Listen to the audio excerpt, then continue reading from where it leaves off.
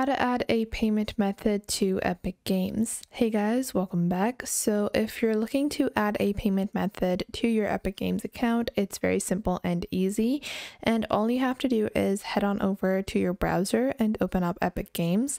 Once you've opened up Epic Games, you have to log into your account. So I've already logged into my account, but you have to log into your account. Now, once you have logged into your account, you want to take your mouse over your title or your username over here on the top right of your screen. Once you click on this, you will see a drop-down menu. In this drop-down menu, you want to click on account. So once you click on the account option in your drop-down menu, this will open up your account settings.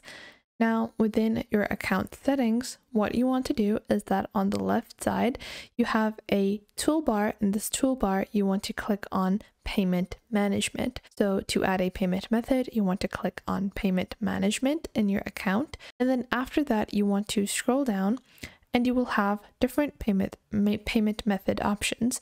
So you have credit card and PayPal. So if you want to add your credit card to add more balance into your Epic Games account, you can click on credit card and then you can enter your credit card information.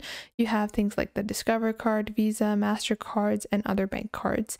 Then if you don't want to use your credit card, you can click on PayPal and then you can use PayPal to add more funds to your wallet.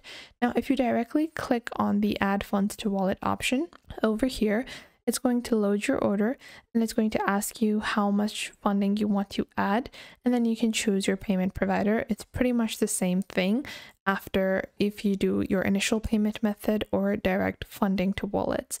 So in this way, you can add a simple payment method to your Epic Games wallet. I hope you found this helpful. Make sure to leave a like and subscribe, and I will catch you in the next video.